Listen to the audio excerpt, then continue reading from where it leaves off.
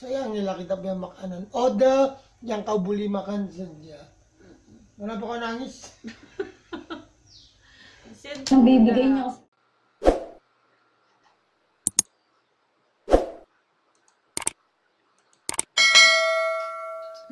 Kenapa?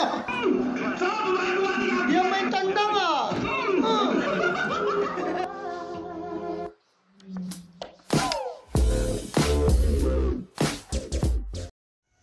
Hello guys! Ya, apa kabar kamu semua ya? Selamat kembali di channel kita.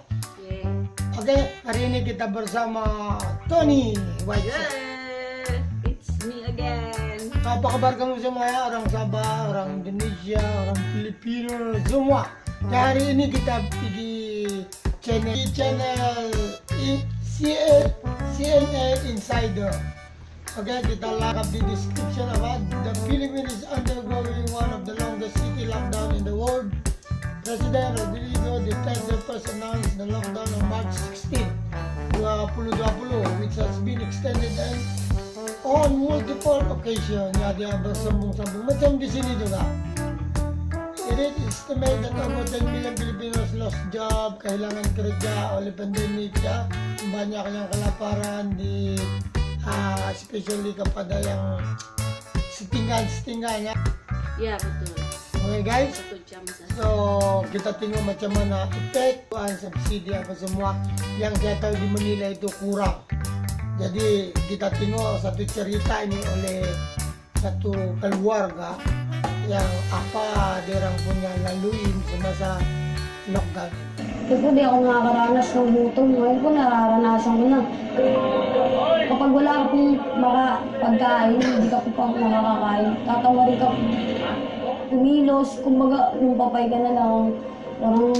Dia bilang kalau dia orang sudah lapar kan, dia punya badan lemah, malas dia mau berjalan. Jala, macam kita juga kalau kita lapar kita malas bercakap. Kasihan kan? Sa butong nung hindi ka na magsasalita. 16-year-old Thea is breaching quarantine restrictions. Wah, 16 tahun begini sampai memungut sayur sampah nih. Ini sayur yang digunting-gunting tuh, dibuang, orang buangan. Orang mau kena sapu sudah. For food scraps and leftover produce at Manila's largest market after midnight. Sobrang sayur. Siyempre po, parang nakakaya rin yun, napupulit ang gulay. Siyempre mas una kayong makakain ka kaysa mayayaya ka pa. Ketepikan dulu malu kau. Yang penting isi perut. Iya, yang penting makan. Like her, more than... Wah, kau tengok wire-wire tuh. Wayar ka tuh? Ya. Oh my God. Electricity dia orang. Ranting-ranting kayu. 5 million Filipinos have gone hungry in one of the world's toughest and longest COVID-19 lockdowns. Ini kalau tabakar ka tingnan macam mana dia orang lagi. Hindi kami natakot mamatay sa COVID. Takot kami na mamatay sa gutom. Betul. Betul, saya dengar banyak Pilipino begitu cakap. Dia orang tidak takut COVID, dia orang takut kelaparan, mati kelaparan. Kasihan. Naya's mother, Elena, used to make enough money as a massage therapist and running this small store to keep their large family fed. But in the first week of the lockdown, when all income stopped flowing, they were forced to eat every bit of food they had in. Bersyukurlah kita kan biar macam mana kita tidak juga kita tinggal macam inilah. Kita masih boleh hirup sup bubur. Hirup? Iyalah, macam mana pun kita di Malaysia nih, macam mana susah pun kita masih boleh menghirup sup bubur, nasi. Saya ingat hidup, hirup. Oh ya kan, hirup. Bunyi dia sama. Stop here. Nakakasana yung gutom sa toyo at saka kanin. Asin or ano man. Yun, basta. Oh my God, dia orang makan sama-sama kicap, garam. Untuk asalkan dia orang punya perut berisi saja, begitu. Kesian. Maano lang yung gutom. Iiyakan ka talaga pag gutom. Alam mo, mga bata. Minsan napapalo mo na lang kapag wala ka talaga, kaya pipilitin ka kung wala. Kalau anak-anak dia minta kalau tiada kan kadang-kadang dia terpak sa pukul supaya budak tu diam. Oh my God, jangan. Tapi saya pun heran lah, kenapa juga kamu mau beranak banyak-banyak? Kami ng asin, nung titignan na lang kami, kung kakain kami, nung asin na lang ulam namin. Kebanyakan orang makan Naisip ni mama na hindi niya kaya bigay lahat ng kung yung gusto namin ulam. Jadi bernasib baiknya yang kenapa kau nangis? Nabibigay niya kasi po lockdown. Pero kahit asin lang, okay lang sa amin. Aya!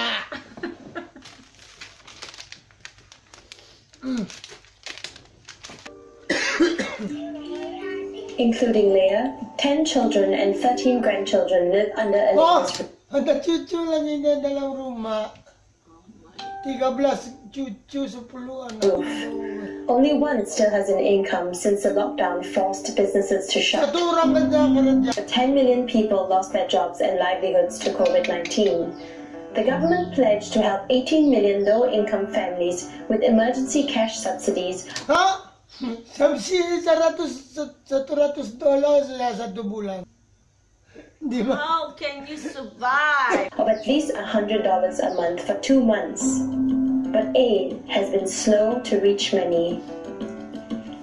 Leah's mom received just $138 2 months after the lockdown began. 2 bulan na dapat 138 saja 2 bulan. Jadi bagaimana yang lain?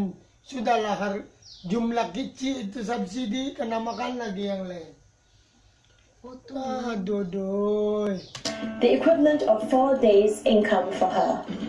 It was gone within a week. Mapipilitan ako. Kailangan eh. Hindi ko naman pabayaan.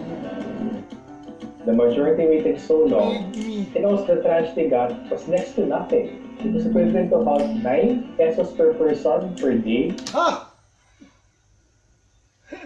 What? Napansin. Lapang-last. Bikin malu. Over the last 5 months, you can't do anything with that. Well, the thing is, the subsidy was not meant to be like a cure-all. It was just meant to be a partial subsidy. So, and we have to recognize also that government has its own risk constraints. They don't have infinite money. Apa don't have infinite money. Saya kasih tahu kamu, setiap negara itu ada saving untuk rakyat semasa emergency begini. Semasa dalam kesusahan. Ya, jadi duit itu bagaimana? Nah, Filipina kalau begini sistem dia sampai bila-bila Filipina tidak akan bangun. Filipina makin tanggalan Filipina ini. Without sufficient help from the government, the urban poor are turning to each other to survive. Pandemya, diba, at kailangan maging malusog yung mga tao, hindi sila magiging malusog kung puro dilata yung papakain mo sa kanila. A third of Manila's population live in slums like this one, which are a viral hotbed for COVID-19. Measures Memang rumah begini berdekat-dekat dia punya COVID cepat merebak. Cepat. like safe distancing and face masks are luxuries for slum dwellers. Space is a luxury for the rich. So the poor, they live in small homes in crowded, congested communities. The poor really have it worse in the normal times. Apala guna ka titit semua sanitas kau siram ini satu kampung pun tidak guna loh kalau kamu tidak kasih makanan yang cukup untuk badan sehat. Ya, obat-obatan. Obat-obatan. Sanitizer, ada. Kasih dia orang vitamins. Sini kau lockdown pun tidak guna ba sebab jendela sama jendela tidak jauh 2 meter pun ada sudah sampai sudah.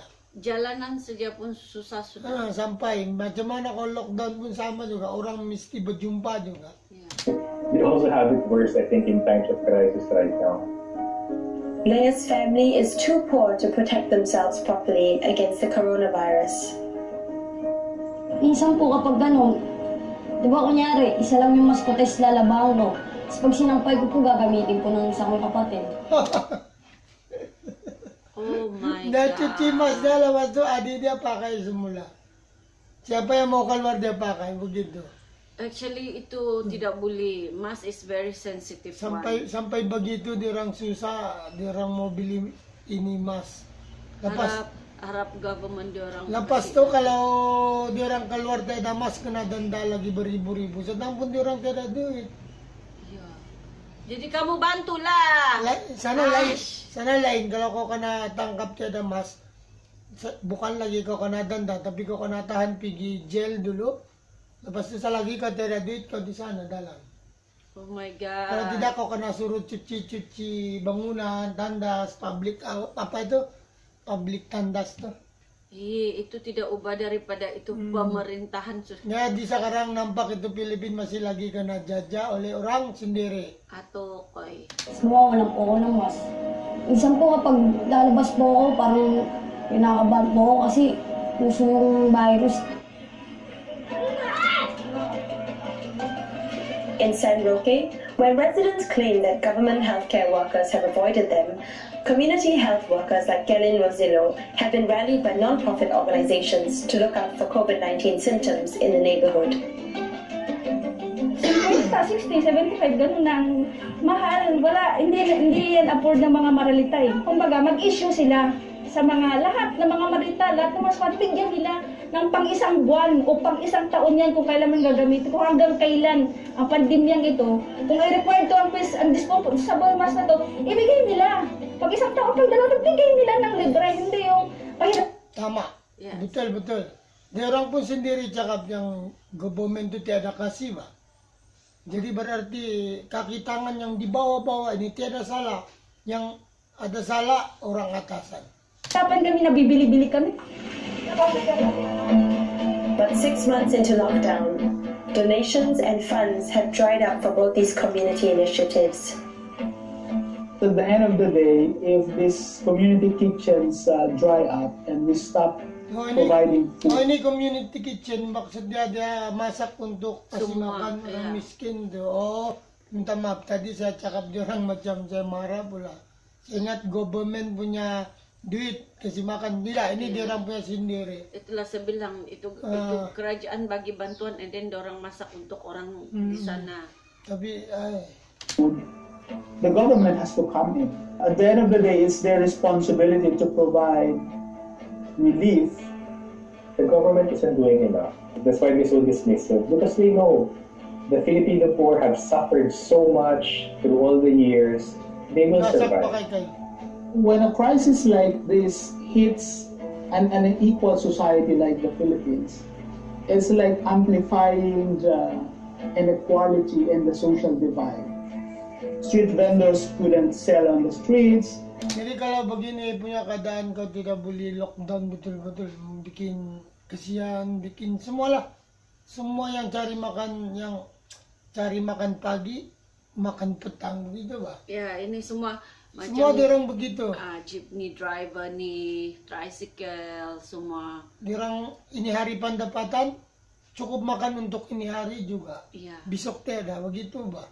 Jadi macam mana kalau kena lockdown ini yang terjadi sama diorang?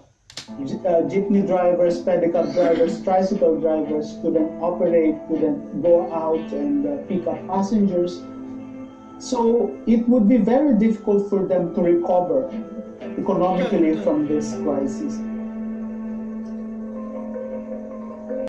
Okay, dalam video ini kita nampak macam mana besad luar sana kami punya orang menderita masa pandemik ini. Jadi kalau kita sekarang saya rasa sini Malaysia ataupun di Indonesia mungkin berbeda. Kalau kamu nampak berbeda sedikit, tidak senasib semacam di orang, bersyukur kita kepada kerajaan. Kamu dan kami bersyukur sebab macam mana pun boleh makan lagi. Di orang sampai tidak boleh makan lagi. Kesian ya. So harap-harap masa pandemik macam begini, harap-harap government tolong menolong lah. Jadi Filipina ini selagi ini makan rasuah, duit apa ini kerajaan karena makan oleh orang politik ini, selagi itu netizen akan menderita. Ya. Stop it. So okay guys, sampai sini dulu lah video ini. Saya harap kamu dapat pengalaman sikit-sikit di video ini.